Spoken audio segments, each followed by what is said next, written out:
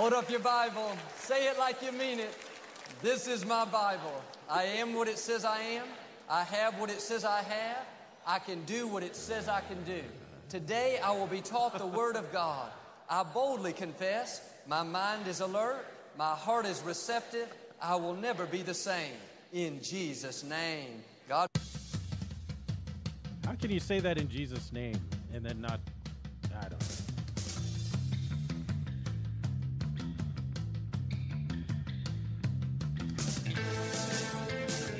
Rock on, brother. Hey, you're listening to 200 Proof Gospel, the podcast. I'm Craig D'Onofrio. With me, Pastor Troy Newyear. On the Skype, the other Master Distillers, Mark Sell and Timothy Roth. And today we're talking about Israel. Yisrael. And the moving of the capital and all sorts of stuff like that. By the way, sure to... No, the moving of the embassy. The embassy. Embassy, sorry.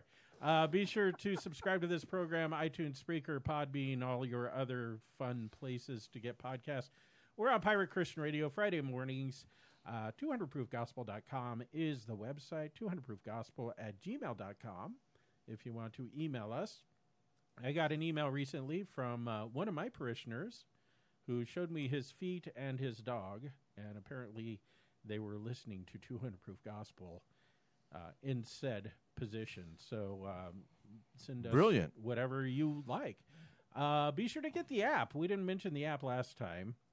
You can get it for your iOS device or on Android. How goes things there, Troy? Well, you can see me. You're looking right in my eyes right now. So don't lie. I can see it. Yeah. He's looking into your soul. I think they're going well. Okay, good. Okay. Yeah. Good. Timothy, how are things with you? Okay. Well, since we have a couple 100 miles between us, things are going great. Okay, good. Hey, Mark, how you doing? Wonderful, absolutely wonderful. Okay, back out from that mic. Woo! And glad. Anyway, now that you have either told me the truth or lied, I don't know which, but glad to have you guys on board with me. So there's been all of this hubbub, I guess, about the U.S. Embassy moving from Tel Aviv to Jerusalem. Have they made the move yet? I don't know if they've made the move yet. Yeah, they've got they had it open. They've got a storefront open, I think, now. Next to the 7-Eleven? Yeah. I think something like that. Find the Jerusalem 7-Eleven right next to Yeah, they hung a US shingle out Embassy. front. I know that anyway. Yeah. So, hey, you guys have been paying attention to this more than I have. Does anyone know why the United States did this? Anyone? I believe it was a political move to help show our solitude with Israel or something. Solidarity? Yeah, whatever that word is. Or simony with him? The selling of bishoprics and whatnot?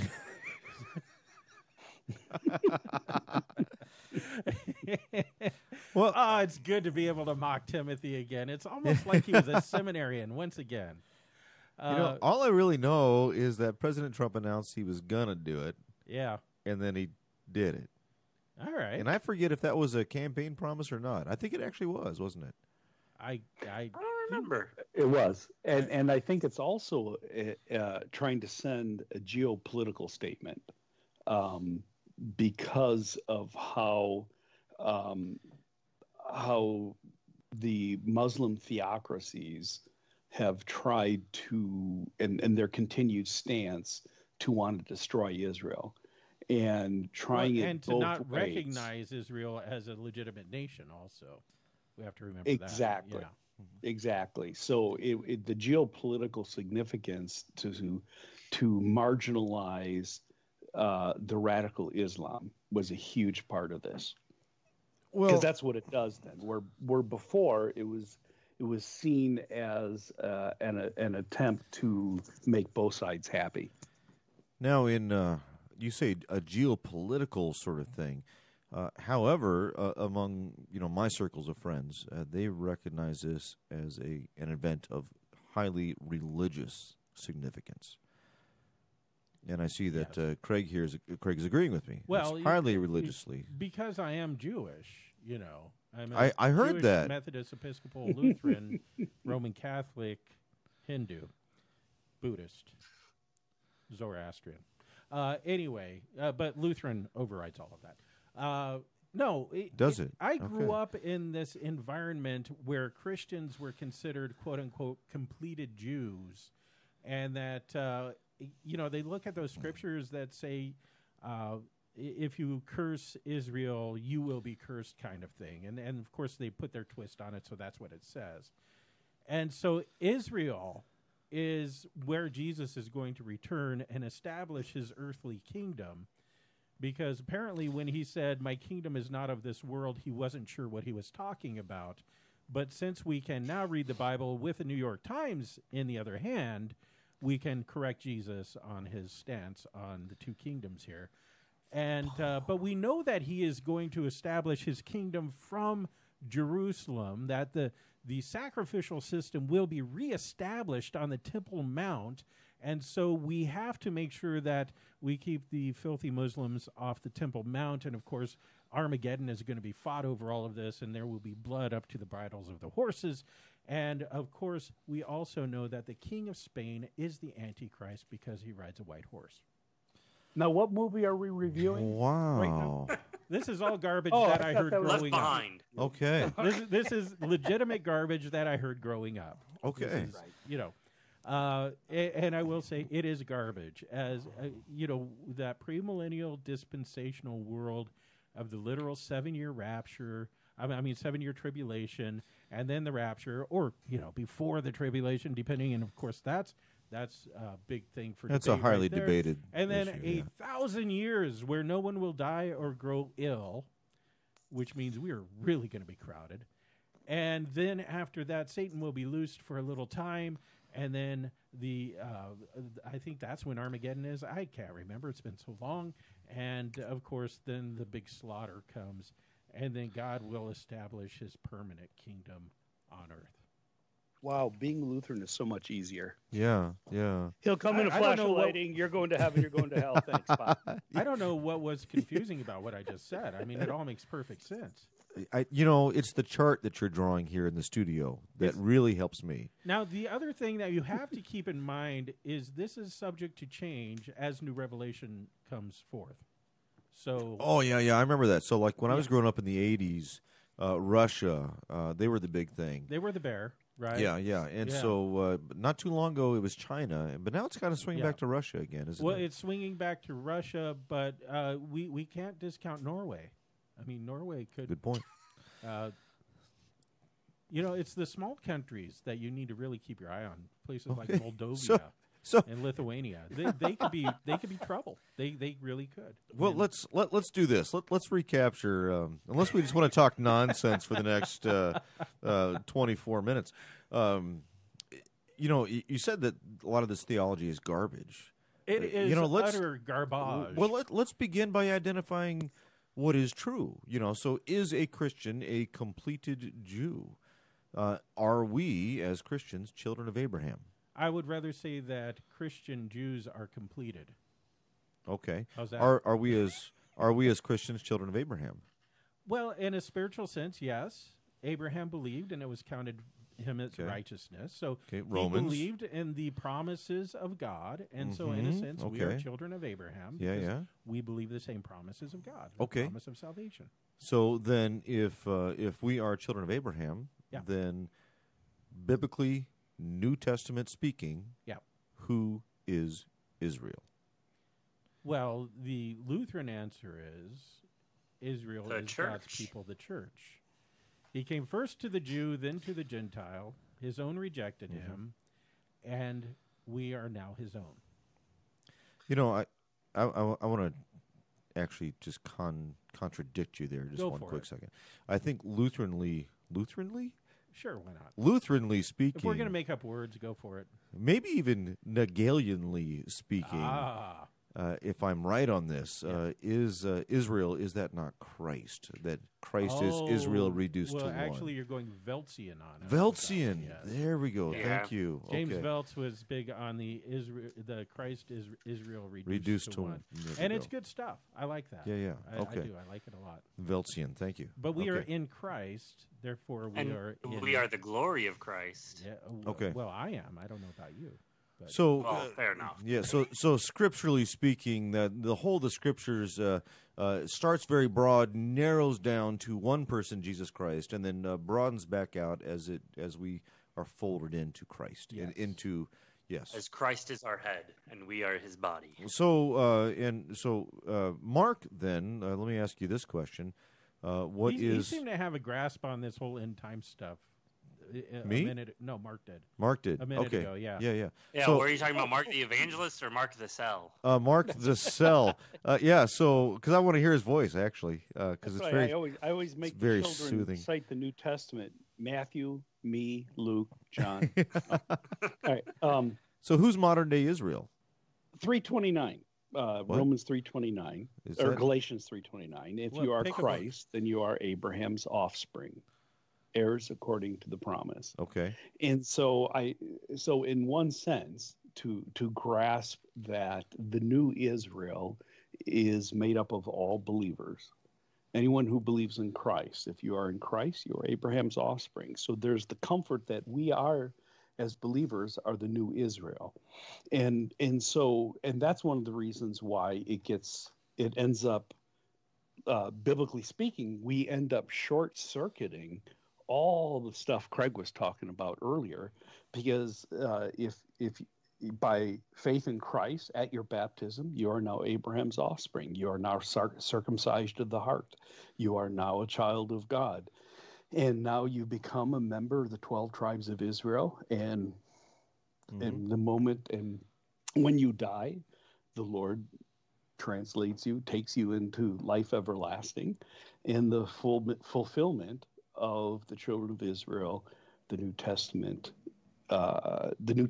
tribe is complete now.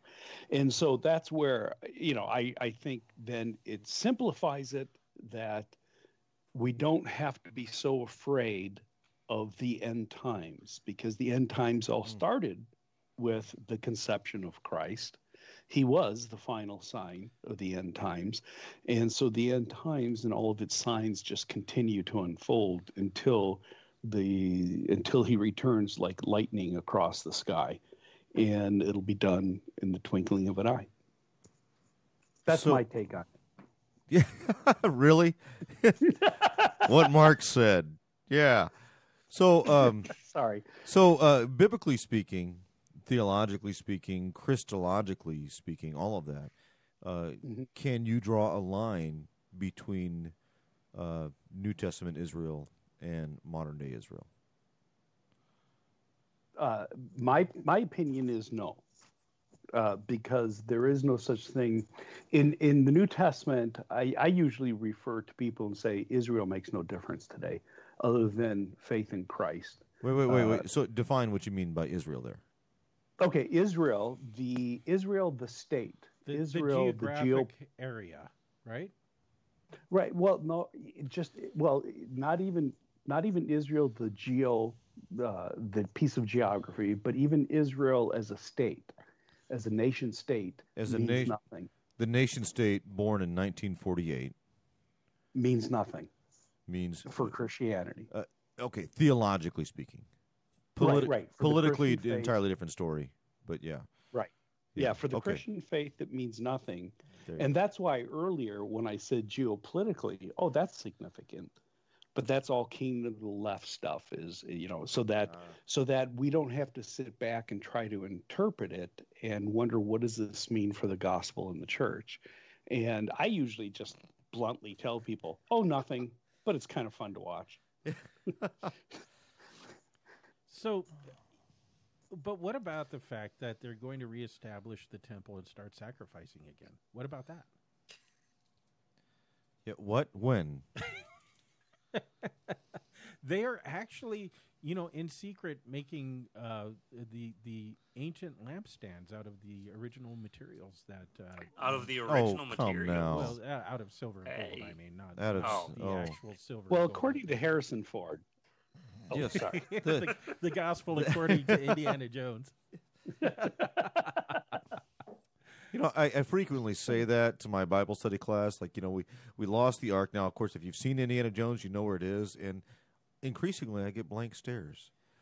Yeah, the younglings I've noticed have they've totally missed the whole thing. Sad.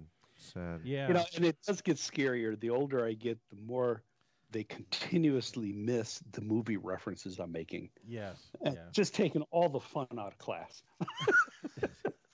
So anyway, they are moving the U.S. Embassy to Jerusalem in a show of solidarity with Israel. Israel has been a tremendous ally of the United States, but I think a lot of this has been born out of that fundamentalist Christianity and the understanding of the rapture, which we call premillennial dispensationalism, because the understanding of this is God has behaved differently over 7 dispensations of time, and now we are in this church age, and he's going to reestablish his kingdom and all of this kind of stuff. And so I think that a lot of evangelical Christianity has pushed our solidarity with Israel in a lot of ways. And I personally think that we should be allies with Israel because they are one of the few voices of democracy in the Middle East. And, of course, they represent freedom, political freedom, as well as religious freedom to some extent. And so I think that, that behooves us to be their allies. But when you start throwing all of this rapture stuff in, it starts to get pretty fuzzy pretty fast. And I think we need to understand the difference here of what's going on. And so, President Trump and others have decided to move it. My response is whoop-de-doo for the most part. But if there's something political that I'm missing here, I'm all ears. But as far as the religious aspects of it, I don't really care. I don't know about you guys. Is that the end of the show? Yeah, I agree. I think religiously, biblically, from a Christian point of view, it's absolutely meaningless. And yet it does play a huge role, again, in the politics and order, and that's where I come from, is how to bring some sense of order back in the Middle East so it doesn't self-destruct. And but it certainly isn't a biblical wish, so to speak. It's not as if I am now helping Israel or helping the politicians to fulfill God's word somehow. And it's amazing how many people want to be part of that movement, because it just comes up so often in Bible studies, constantly the question about, well, what's the significance of Israel? How important is Israel? And I just always go back to Romans or Galatians and make the point, well, that's you. So how important are you? And they kind of look at me like, no, I mean Israel and the Bible. And it's like, drag them back. That is the Bible, right? So you are the Israel. Yeah. And what I find interesting too is that certain sectors of Christianity will look at modern day Israel and look at that as being a fulfillment of the promises God made to Abraham. And of course, promises God made to Abraham is that you'll have a land, you'll be a nation, and you'll have my blessing, right? But just looked it up. 2 Corinthians chapter 1, verse 20 says, "For all the promises of God have their yes and amen in Jesus Christ." So, the fact that there is a modern-day nation-state named Israel, and it's sitting on that same geographic piece of land, is not connected to any promise of God, because all the promises of God are wrapped up in Christ. You're going to be left behind with that kind of talk.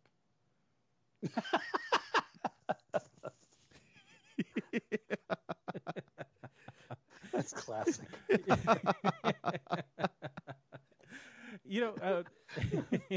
I agree with you, Troy, by the way. Such a great comment. Thank you so much. Great. Troy just has this stunned look when I said that. Like, I can't even respond to stupidity like that. I don't even know how. Actually, I'm thinking at our Winkle gathering tomorrow that I'm going to wait, and when you turn your back, I'm going to have everyone in the room leave, and we'll throw some clothes on the floor, and just have you wondering. By the way, Hans Feeney has a genius little video. He does those Lutheran satire videos, this Rapture kind of stuff. You know, I was part of a Bible study that had mostly evangelicals, Saddleback community types and all that. And they always wanted to go off into the rapture stuff. And I kind of came to the point where I'd say, guys, it doesn't matter. And they'd stare at me like I was from Mars. I'd say, if Jesus wanted you to know how he was going to come back, at what time, and in what manner, he would have told you. So you really shouldn't care. You should confess he's coming again for his church. The end. But when you spend a lot of time and effort trying to figure this out, guess what you're not thinking about? Guess what you're not focused on? The finished work of Christ on the cross. And they get so obsessed with the second coming of Christ that they forget all about the atonement. They forget all about the first coming of Christ and why he came and where our salvation is delivered to us from that point of the cross and the atonement there. And, of course, they'd stare at me like I was from Mars and some sort of unbeliever because I kept trying to drive them back to Christ and him crucified. Don't worry about how Christ is coming back. He's coming back. Rejoice in that. Let's move forward. Let's go back to the cross and move forward in the cross.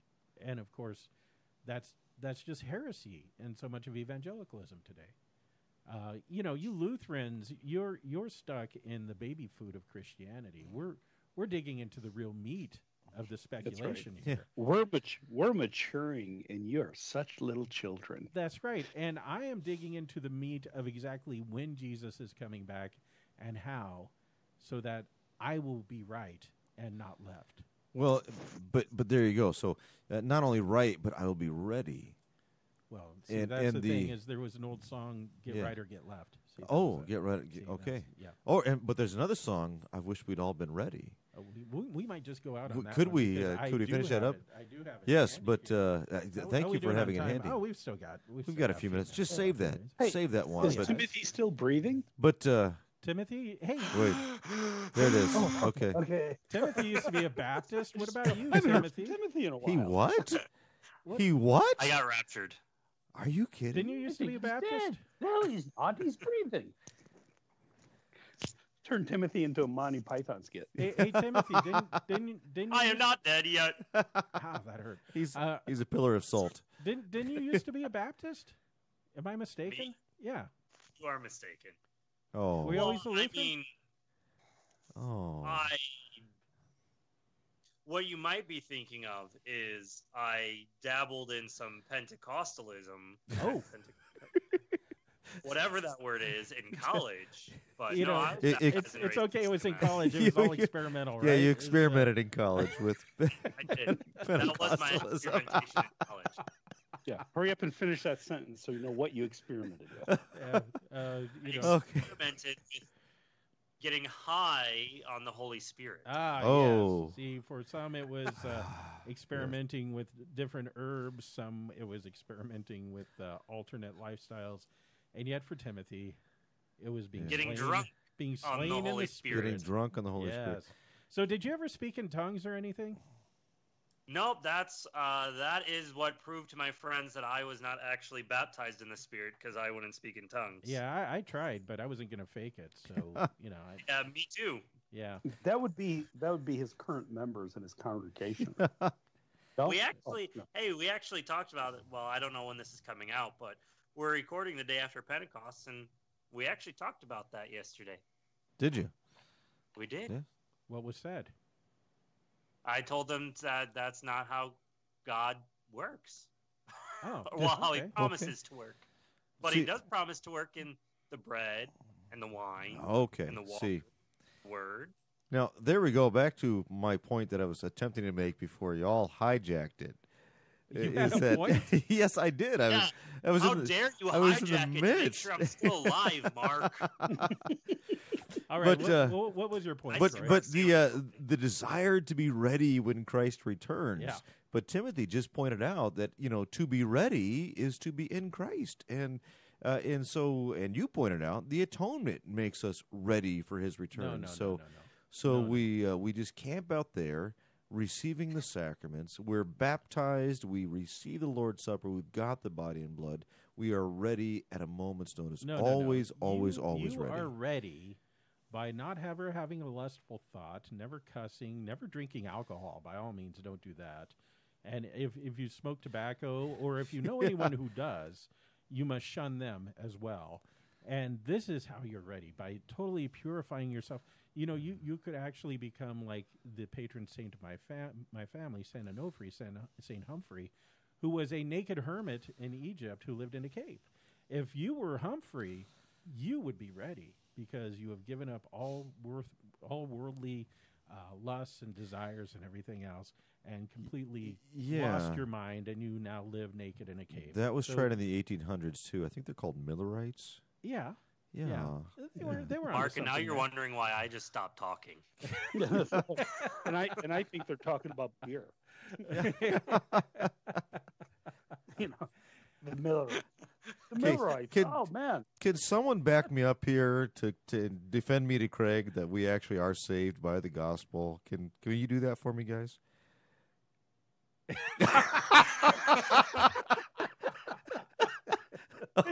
All right, that wraps up the show. Clearly. Well, but I mean, speaking, going back to Pentecost, totally forgot where I was going with this. You said that that's not the way God works. Right. What was I gonna say? Something really profound.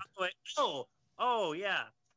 So I told them about my experimenting in college, and I mentioned that, that there are different criticisms that I received because I was, Lutheran, and Lutherans, you quench the spirit because you follow liturgy, and you sing hymns out of a hymn book.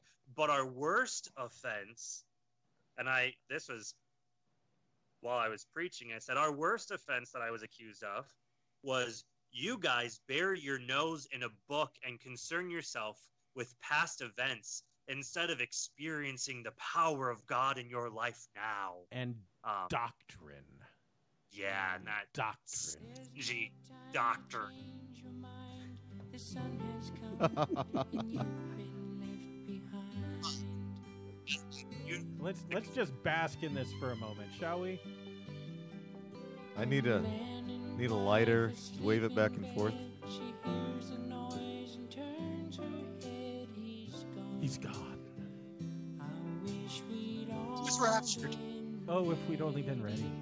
Two men walking up a hill, one disappears and one's left standing still. All by himself. I wish we'd all. He got left behind because he was walking up the hill. He did it wrong. I need a heavy metal screamo version of that song, please. I wonder if there is one. There probably is. But I love when people bring up those passages of scripture to support the rapture. Yeah. When you look at the context, it says that it'll be like in the days of Noah, where people will be merry and going on with life, and then all of a sudden, some will be taken away while others are left. Now, here's the question. In the days of Noah, who was taken away from the earth and who was left behind? Noah and his family were Wait. Wait. No they one. were left behind. Wait. No. No one was taken from the earth. I'm confused. You've confused me. Well, Noah and his family were baptized by water. But they didn't get wet. How So about they were this? baptized in Who the Spirit, disappeared obviously. from the earth and who was left behind? Oh, I see. You get what I'm going there? Yeah. So all the evil people disappeared from the earth. If it's like the days of Noah, I want to be the one left behind, if you know what I'm saying. Well, okay. So here's a good one. The pastor that I grew up under, who died a few years ago, he by the way, the Lord revealed to him that Christ would return before he died. So oops. But anyway, aside from that, Talking about a guy. Wow, Craig, how low can you stoop? yeah. Well, that's me. But aside from that, he came up with this idea that science will be able to explain the rapture. So what will happen is your soul will be taken to heaven and your body left on earth. And so basically this Gnostic separation of soul and body, but I think that we call that death, where your soul leaves your body and your corpse is left. Well, I don't get it. So basically it's kind of this Jim Jones, we will escape the earth and our souls will ascend by drinking the Kool-Aid or something like that. So, what? Okay. So was science going to preserve your body while your soul partied up in heaven then, or was your body just left to rot? Yeah. One of them. Okay. I think a lot of the things that that we've been talking about is it falls into a category of people wanting to be more special than the normal Christians, whether it's Rapture, the whole millennialistic mess, or I've got the inside source on Israel. There's always this yearning to want to break away from the teachings of the church so I could be a little bit more informed. I think Craig pointed out earlier, it's like a form of Gnosticism, because I've got a little bit more knowledge than the rest of you Christians. And it kind of feeds in, to our selfishness, our egos, when we want to move outside of Scripture. Yeah, nothing is quite so boring as drinking wine, eating bread, and having water poured on you. That's the point. Exactly. Yeah. Exactly. And yet, but everybody has access to water. Right. And we had a bunch of baptisms this weekend for Pentecost, and it was just a wonderful example of being able to talk about the work of the Holy Spirit and being able to see the miracles of the Spirit. Did they speak in tongues? No, but I did take a fire extinguisher into the pulpit just in case something else showed up. But acolytes getting a little crazy there, Mark. That's right. These little flames, don't want to burn the place down. But it's one of those things where people, it's the normalcy of God's word that is really offensive to people in the end. And then it turns them on their own vocation, their own daily callings. Ooh. So anyway, we're pretty much out of time. I will come out and say this. I am personally against the embassy moving because there is a Tiki Bar in Tel Aviv and not one in Jerusalem. And so if I was to go visit the American embassy, I would want to make sure that there was a Tiki Bar nearby. I was not aware of the Tiki Bar theology. I just Googled it. Okay. There it is. Christ is coming again to judge the living and the dead. The end. Who cares about your nonsense? Stop reading the newspaper with the Bible. Just read one or the other at a time, and trust that Christ has finished everything, and you are ready. But if you're not ready, here's some good guilt for you to leave on, and feel shame until next episode. We'll see ya. I wish we'd all been ready. There's no time to change your mind. How could you have been so blind? The Father spoke, the demons died, the Son has come, and you've been left behind. You've been left behind.